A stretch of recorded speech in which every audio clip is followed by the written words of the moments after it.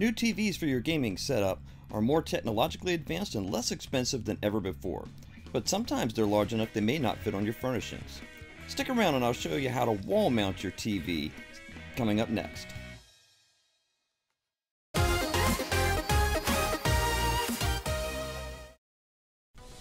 If you like original video content on restoring, repairing, and modding consoles and other great video game content, click the subscribe button now so you don't miss out on great new videos as they're published to the channel. Thanks so much! Warning: failure to follow the instructions of the TV manufacturer and/or the wall mount manufacturer can damage your television or get you smashed in the face with a TV when it falls off the wall. Also, use a quality modern stud finder to check for electrical wires behind the wall before you drill. Hi, my name is Blaine if you're new here, and I'm going to show you all the steps you need to take to wall mount your gaming TV to your wall. I'm using this Rocketfish TV wall mount, and here's what came in the box. It's got the wall plate, the left and right brackets for the back of the television, the lag bolts to mount the wall plate to the wall, and a hex key. This very long strip of bagged bolts, washers, and spacers to fit all sorts of televisions, except the one that I have, which you'll find out in just a minute, and multilingual printed instructions. From right out of the quick start guide, here are the tools you're going to need. In this installation, this is going to be on a drywall with wood studs, so you don't have to concern yourself with the concrete only tools. For safety reasons, I recommend using a stud finder that can find electrical wires in the wall. When my wife pointed this one at me at Home Depot, it started making all kind of lights and sounds, so I knew we'd found the right one. First step, identify and distinguish right from left for the TV wall mounting brackets. You'll see the markings stamped in the metal. This one's left. This was clear as mud in the instructions, so let me give you some guidance on this. To figure out which of these holes to put a bolt through, just hold the bracket up to the back of the VESA mount and center it up. In other words, just count the number of holes down once you've centered the bracket and just put the bolt in the first hole that matches up with the top mounting hole on the VESA mount. It doesn't matter whether it's a centered VESA mount or a drop mount like this one. While adjusting the camera, pausing for a moment here to tell you something important. The M620 metric bolt is not included in that film strip of bolts and is the exact bolt size that I needed for this TV, and you might need it for yours. Check your TV documentation before proceeding. Place a washer on each bolt you intend to put through the back of the TV. Start by threading them in by hand so that you don't cross thread, and don't tighten them all the way. Give the bracket a little bit of flexibility to make sure that you can put the other bolt in at the bottom without having to force it in.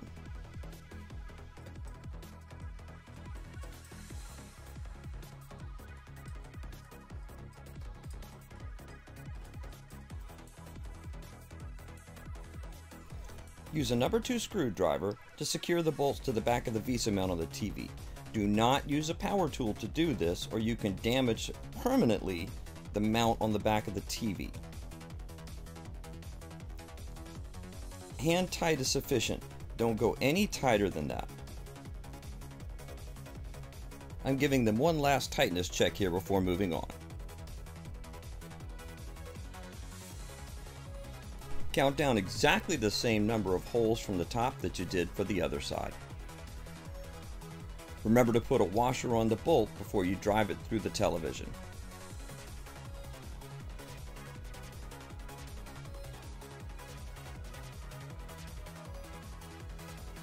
As you mount the bracket to the back of the TV, remember, tighten the screws by hand first so you don't cross thread them, and also tighten them by hand, not with a power tool, for your final tightening so that you don't damage the VESA mount on the back of the TV.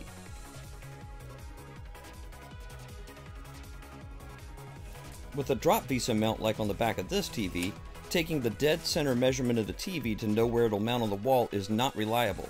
So grab a tape measure and measure to the center of the VESA mount rather than the center of the television. This is where it will center on the wall plate, and so therefore this is where you need to take your measurement. This is an important step in understanding how high from the top of your furniture, you'll want to mount your television. You may also want to compensate for any technology you want underneath the TV, such as a soundbar or any video game consoles.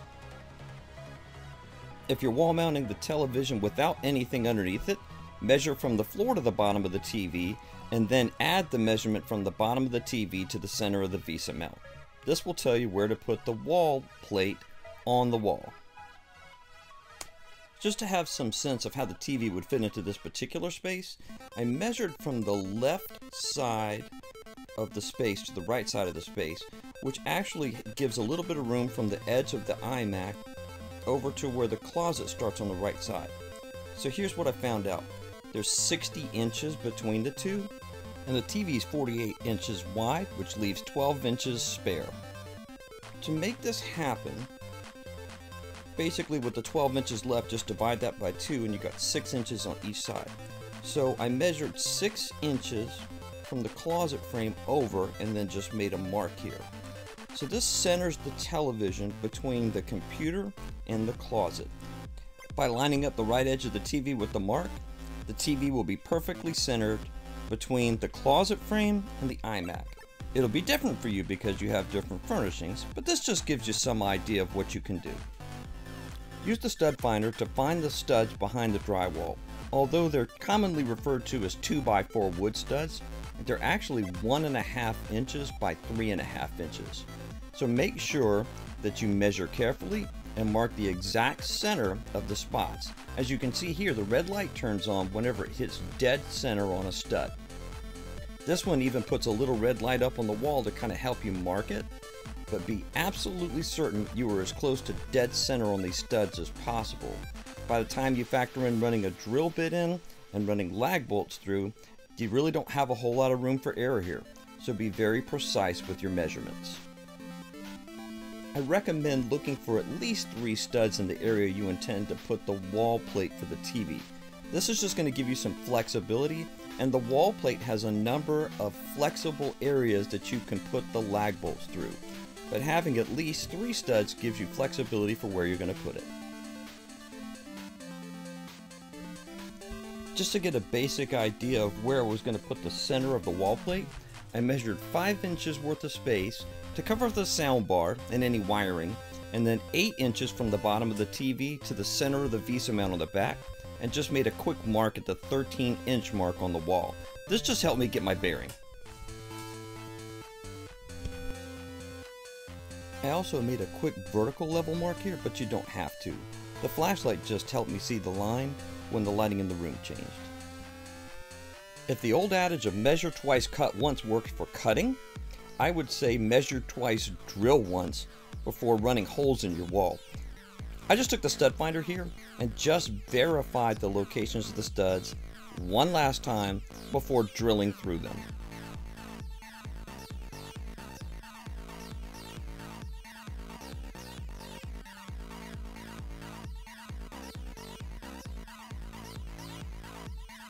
The kit comes with a cardboard template, but here's the rub. You can't see through the center of it. So I actually just took the wall mount and put it up on the wall so I could see through the center to the mark that I made for centering everything on the wall as closely as possible. At that point, you can just take a pencil, and wherever your studs are, you can mark drill points directly in the center of the studs.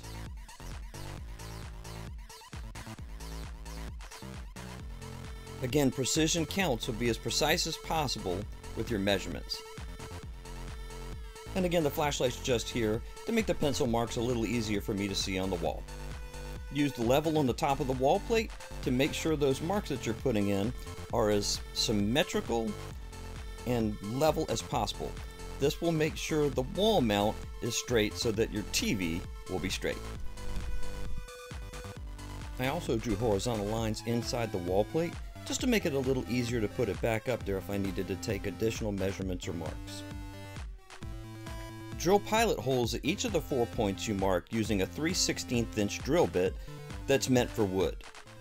Be patient and slow and diligent about this. You want those pilot holes to go in as straight as possible. It's terribly important.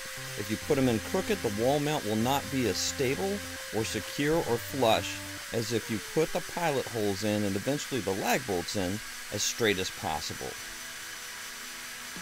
Check carefully, make sure the drill bit does go all the way into the wall, but don't push any holes in the wall with the front of the drill itself.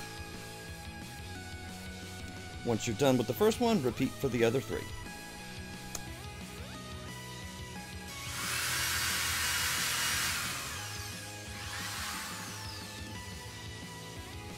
With the pilot holes drilled, attach the wall plate to the wall using the supplied lag bolts, and don't forget to put the washers on the lag bolts first. Thread them in by hand first, just to give the wood a chance to accept the lag bolts in gently, and this helps you make sure that you're not putting the bolts in crooked, so that when you go to hit them with the ratchet, everything's cool.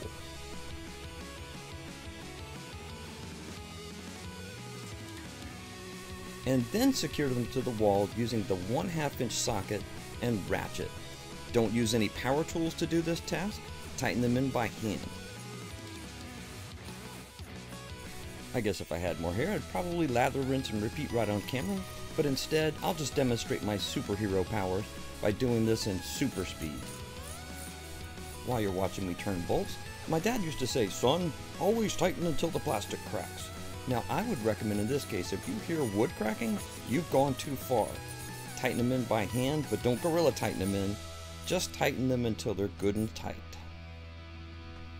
Use a level to check the level on the wall plate before proceeding. If there's any imperfections, you can just loosen the lag bolts and twist the wall plate ever so slightly and straighten it out. Looking good. I'll take it. Time to mount the TV on the wall plate. There are hooks on the backs of those brackets. Put the top hooks on the top of the wall mount, lower it down, and then gently push the bottom frame, the base area of the TV, until you hear the clicks. Listen here and you'll hear exactly what you're listening for. There you go. If you hear those clicks when you push the bottom frame, you'll know your TV's mounted securely and you're good to go. Don't press on the screen or you can break it. Behind the TV, there's a knob on the bracket here and one symmetrically on the other side. Those are to adjust the tension for the tilt. So if you see me tapping it right here, so if you turn it clockwise, you increase the tension on the tilt. But if you turn it counterclockwise, you decrease the tension on the tilt. So turn it clockwise and it'll give you a little more tension. And if you go over the top of the TV like this, you'll see 2 screws directly in the tops of the brackets. Those are for adjusting the level ever so slightly. When you turn them, it creates basically a rotation of very small proportions on the front of the television. So just put a number 2 screwdriver on those screws, put a level on top of the TV, and turn them right and left until you're satisfied with the level. If we were kicking footballs in the NFL, I'd call that one splitting the uprights. All that's left to do now is peel the protective film off the screen and everything's good to go. It really does look amazing mounted on the wall. Once the soundbar is installed underneath, everything will be all set. It'll be ready for great gaming experiences. If you find yourself limited for furniture space, or if you have an uneven set of furniture like you see here, it's a great option. Thanks so much for watching this video. I hope it added value to your gaming experiences, and I hope you enjoyed watching it as much as I enjoyed making it for you. Don't forget to like and comment, and subscribe so you don't miss all of the new upcoming original content coming your way soon. Thanks so much. Look forward to seeing you in the next video.